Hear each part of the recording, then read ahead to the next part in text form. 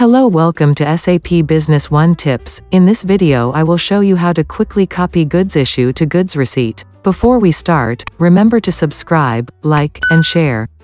And turn on the bell button so you can be notified whenever we upload a new video. Open Goods Issue menu.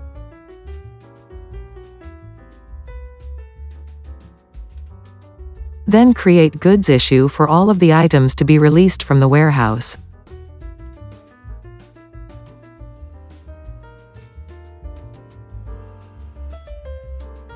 After create goods issue, then open goods issue that was created previously.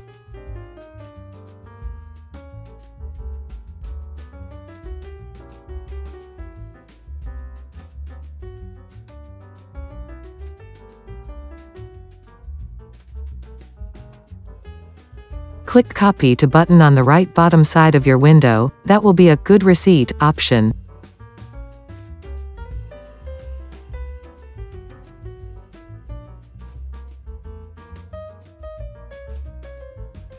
If you see, all of the document rows will be exactly same with your previous goods issue rows. Then you can save your document. Okay, thanks for watching the video.